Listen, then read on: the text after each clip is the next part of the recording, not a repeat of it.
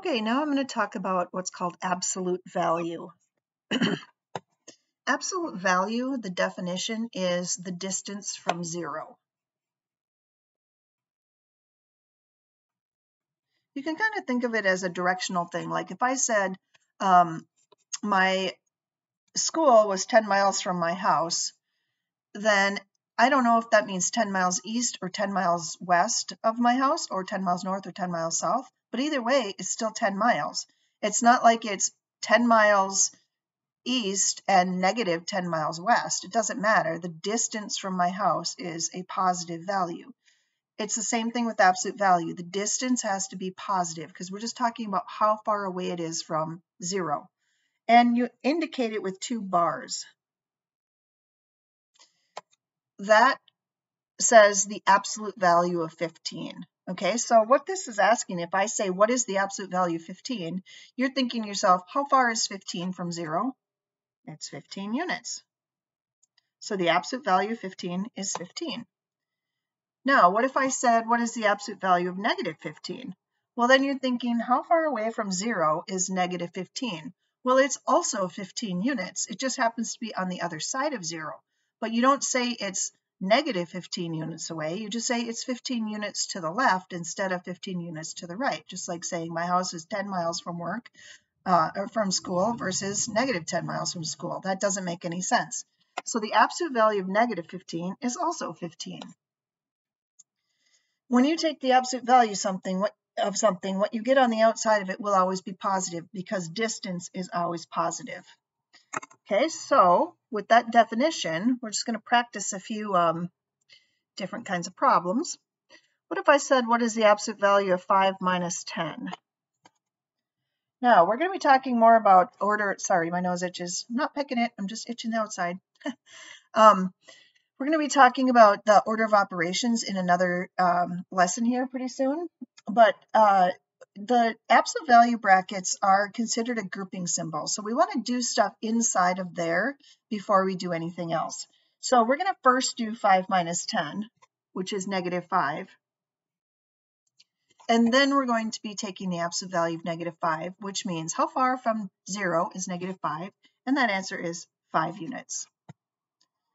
Okay, now if I did something like this, where I said,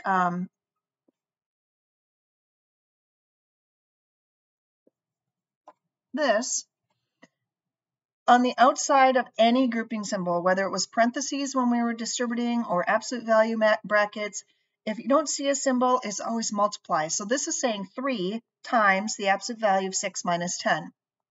Just like I said, we'll review the order of operations in a little bit, but a grouping symbol like parentheses, exponents, multiply, divide, add, subtract, the old PEMDAS from 7th grade, means you're going to go inside the brackets first and do 6 minus 10. Well, 6 minus 10 is negative 4. Then you're going to take the absolute value of negative 4, which is 4. And then you can finally multiply. Multiplying would be the last thing that you would do. Okay, now sometimes it gets a little tricky if you've got a negative on the outside of your bracket. Let's say I wanted to do this. Well, there's an invisible 1 right here. So this is technically, you can think of this as 2 different things. You could think of this as negative 1, because there's an invisible 1 right there, negative 1 times the absolute value of negative 12. Or you can think of this on the outside as the opposite of. So I would think of this as the opposite of the absolute value of negative 12. That's how I would think of it. But you can certainly think of it as negative 1 times the absolute value of negative 12. Anyway, we do what's inside the brackets first. So the absolute value of negative 12 is 12. Absolute value of negative 12 is 12. And then we want the opposite of it. So it becomes negative 12. Okay, what if you had something like this?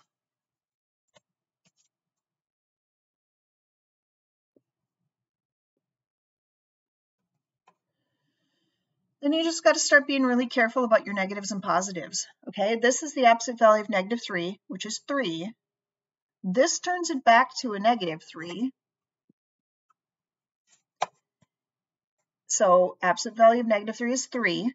This turns it back to a negative 3, so I want the opposite of 3, which is negative 3, minus the absolute value of 6 is 6.